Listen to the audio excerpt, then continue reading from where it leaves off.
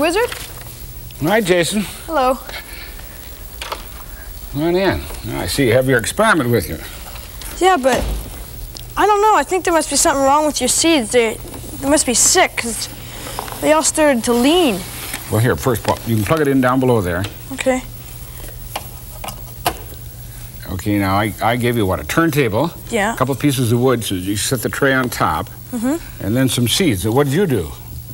Well, I did just what you said. I planted them in the dirt. Yeah. And put a couple of lights up above them. Okay. And I plugged the turntable in and had them go around like this. They started to grow, huh? Yeah. So what's your problem? Well, they all bent inwards. Have you heard of the thing called tropisms? No. Well, botanists who work with plants have used that word to describe the various ways that a plant reacts to various forces from the outside. There are some cells that respond to the pull of gravity, and they grow toward gravity. Those are the roots, okay? Oh, then there are other cells that respond negatively to gravity, and they grow up, and they become the stems and the leaves and so forth. Then other cells respond to light and chemicals and touch and so forth. So what you were doing was adding an extra force that a plant ordinarily doesn't feel at all, or doesn't react to. Well, you turned on the thing and you had them grow. Oh, so it's spinning. It's spinning. Oh, okay. Now you know about the forces involved in spinning, right?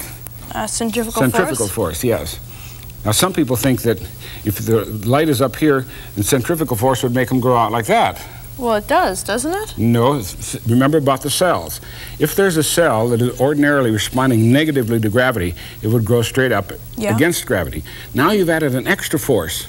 So it's growing negative against the out. Right. I see. So that's why all the plants are sort of leaning towards the center. These were some sort of grass and beans, and they work pretty well. So it's a good experiment, and your seeds were not sick. They were responding very naturally to a thing called tropisms.